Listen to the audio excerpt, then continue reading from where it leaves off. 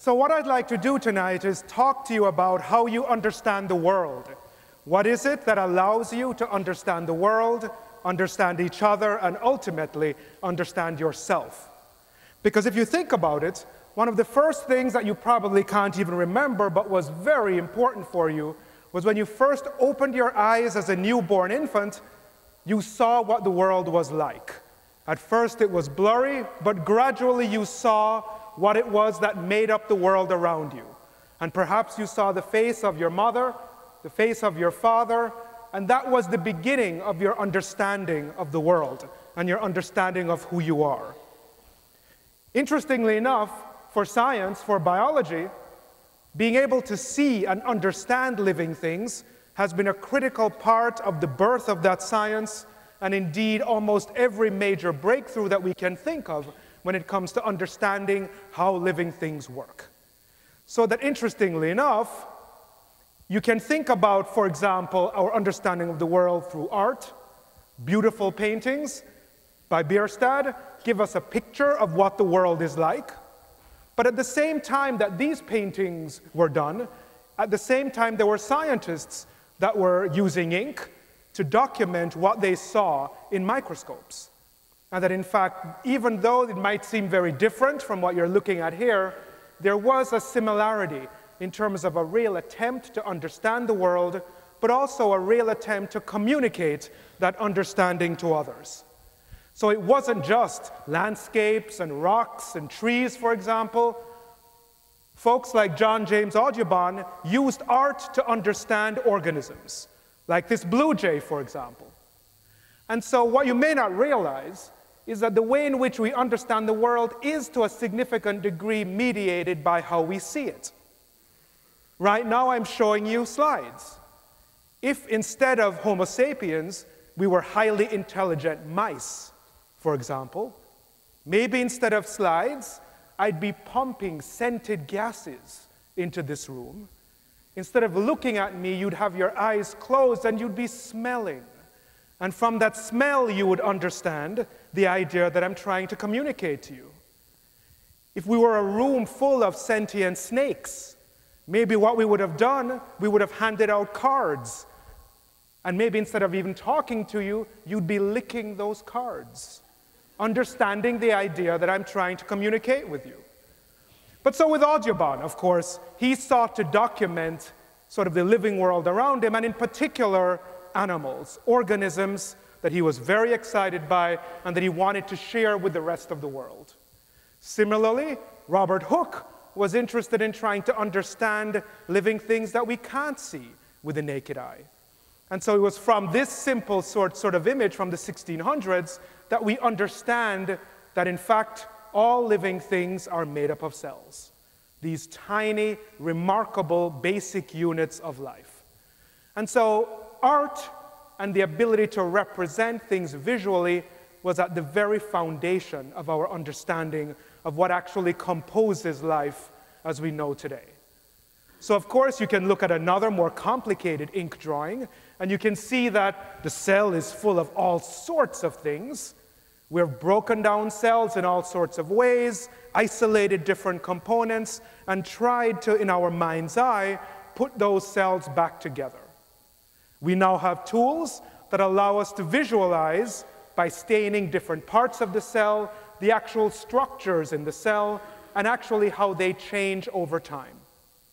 So that in some ways what we have been able to do is use visualization tools to uncover a hidden world, and in some ways a hidden universe. A universe that is as complex, that is as exciting as the universe that we can see through the Hubble telescope. So that even though they're so different in scale, nevertheless, we can visualize these things and begin to understand them. So it is from that process, though, that we can begin to think of how can we communicate what this world is like. Unlike Audubon, where we cannot, for example, go and simply paint blue jays, these are not animals, these are not organisms, but these are in fact proteins, complex chemical macromolecules that allow life to exist. And how do we communicate what they're like?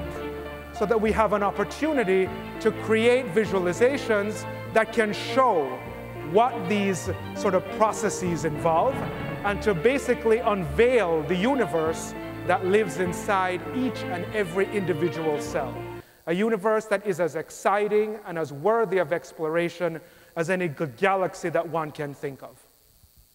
At the same time, this allows us a framework for understanding how life works, but this also gives us an opportunity to sort of interrogate the methods that we use to communicate this framework. Because what cognitive science tells us today is that for us to understand something, for us to retain that understanding, for us to be able to use it in different ways, we need to arrange it on a scaffold of our own making. There has to be some structure that we can arrange that understanding on. So for a painter like Terry Winters, who's interested in the natural world and in the organization of the natural world, he does paintings that represent scaffolds.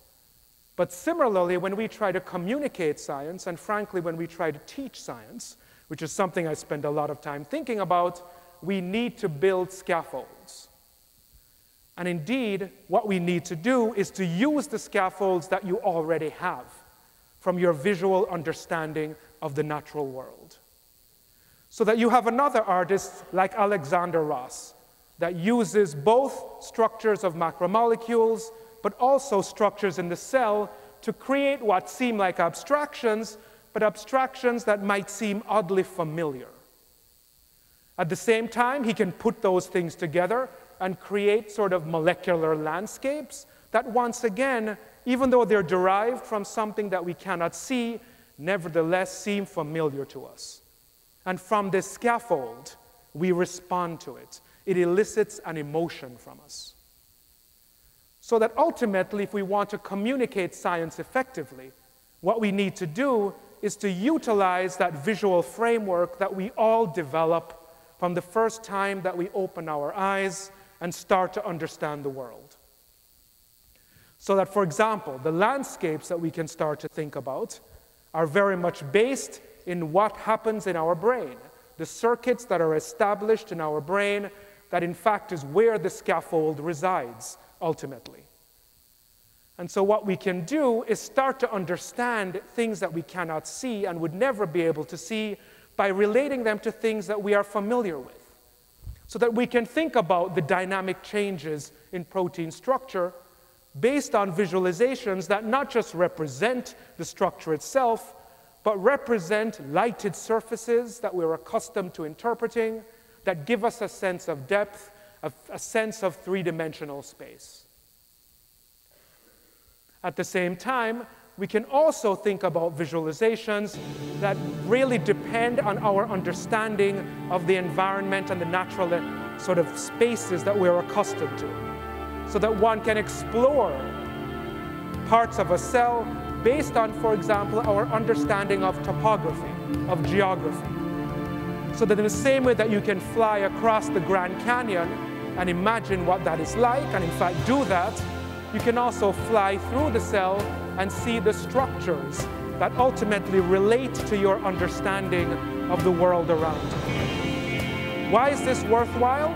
It's worthwhile because this allows you to remember, to retain in your mind what you're seeing, and as a result, to utilize it in the future. But of course, visualization is not just about communicating concepts that you want to retain. It is also about harnessing your passion, making you care. And so art, of course, through the ages, has very much been about harnessing our passions, triggering that lightning storm in your blood vessels, in your veins, that makes you want to do something, that allows you to realize something about the world, and that makes you care about something in the world, be it war, or be it the destruction of the environment. And so ultimately, if we think about what we need to do when we communicate ideas, when we teach, what we need to remember is that to see something is to begin to understand it. And that ultimately, science is not purely an abstraction. Science is something where we need to reaffirm that pathway from the eye to the mind. And if we have any hope of anyone caring about the world, caring about each other, caring about why science is important, we need to continue that pathway to the heart. So think about that. Thank you.